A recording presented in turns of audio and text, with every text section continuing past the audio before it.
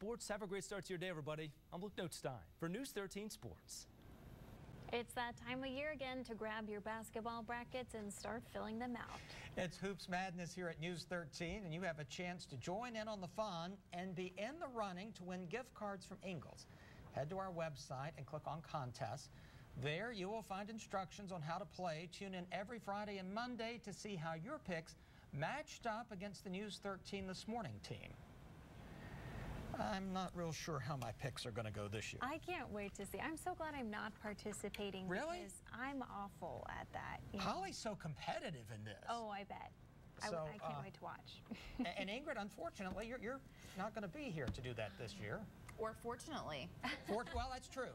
Is that win? You're going to win by default. Exactly. No, you will have none wrong. It's probably a good thing I'm not participating. 47 in Asheville right now. Brevard, same thing. Cherokee, 49. Hendersonville, 51, and 48 in Waynesville. Across the region, it is a little